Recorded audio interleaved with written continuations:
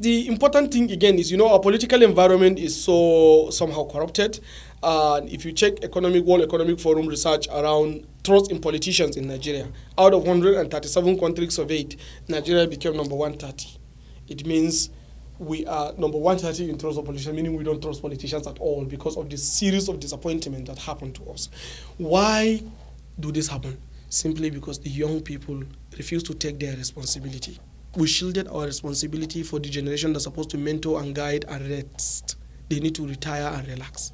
It is our responsibility. We can't become agent of change. We need to be the change. And that is what we need to do. So we always often take a backseat and make a very convenient way of blackmail and pointing blames and refusing to take responsibility. So it's time for us to rise up and take responsibility. Somebody like me who is approaching 36 years, I'm 35. I'm contesting for the president with a very robust manifesto that I believe can transform Nigeria between 2019 to 2035 to one of the greatest nations in the world that will liberate about 180 million Nigerians out of poverty, that each and every Nigerian will live at least above $10 per day.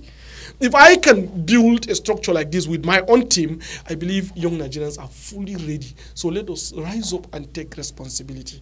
Let's not blame APC. Let's go and join APC. Let's be the next Oyegu. Let's be the next chairman of APC. Let's go and join PDP. Let's be the chairman and the delegates in those organizations. Let's be the presidents. Let's be the senators. Let's be the reps. Let's be the governors. Let's be the state house assembly. Let's hold our nation and continue making it better. Our elders have done their best. The best that they have done is what we are seeing now. So we don't expect better than what we are getting from them, as I see it, because the statecraft model of the 20th century that built them, shaped them, and guided the ideology is different from the statecraft model of the 21st century demand that is defined by supply chain world order.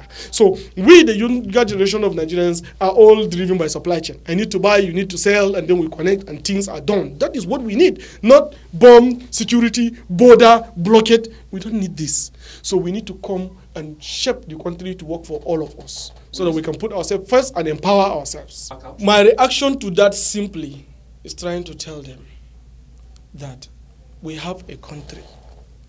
We have thousands of people dying in this country. We have millions of people going out of jobs in this country. I am not contesting the president of Nigeria for any gratification. I have a thriving business. I love even so much. I love my business. I love what I do.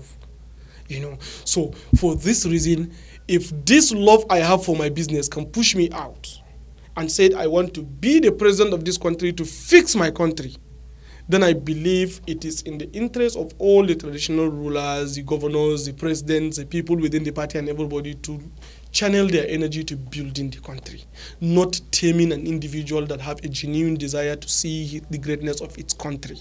It's politics, it's democracy. Let's meet at the ballot. Let people decide.